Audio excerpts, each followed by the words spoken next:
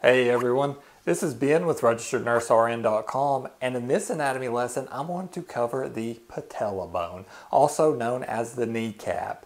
And this bone is a part of the appendicular skeleton, and it gets its name from a Latin word that means shallow pan or shallow dish. Now anatomists classify this bone as a sesamoid bone, which is usually considered a subcategory of short bones, and it also happens to be the largest sesamoid bone in the human skeleton. So what is the purpose of the patella bone?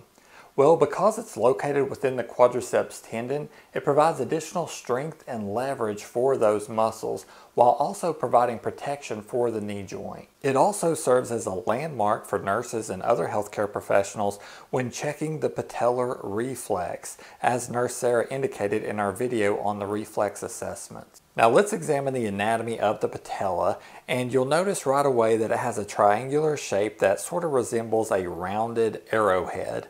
And in this picture here, we're going to be looking at the anterior or front view of the left patella bone. And we'll notice right away that the inferior or bottom portion of the patella comes to somewhat of a point, which is called the apex of the patella. And the word apex literally just means a point or a pointed structure. And this is always going to be pointing toward your foot. So that's how you'll know the proper orientation of this bone. And this apex allows for the attachment of the patellar ligament, which connects to that tibial tuberosity that I covered in a previous video on the anterior or front surface of that tibia bone. Now toward the superior or top border of the patella, we have what's called the base. And this is going to allow for the attachment of the quadriceps femoris muscle. The left and right sides of the patella are called the lateral and medial borders.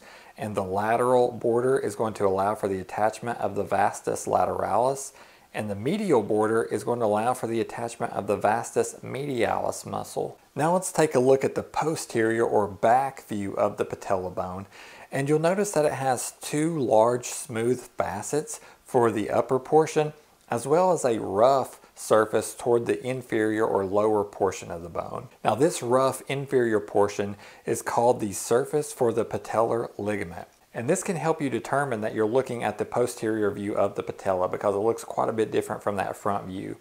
And as the name suggests, part of the patellar ligament also attaches to this rough surface. Now above this rough surface, you'll notice those two smoother facets, which allow for articulation with the femur bone. And if you think back to my video on the femur, I talked about the patellar surface of the femur, which was a depression that accommodates the patella bone. Now the lateral facet of the patella is going to articulate with the lateral condyle of the femur, and it is the larger of the two facets. And that's going to tell you whether you have a left or right patella bone. Just find the bigger facet on the posterior side of that patella, and you'll know that that bigger facet represents the lateral side, which is going to be pointing away from the body's midline.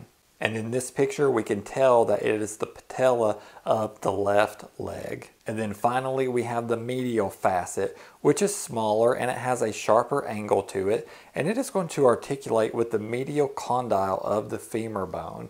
And it's always going to be positioned toward the midline of the body. Okay, that wraps up this video over the anatomy of the patella bone.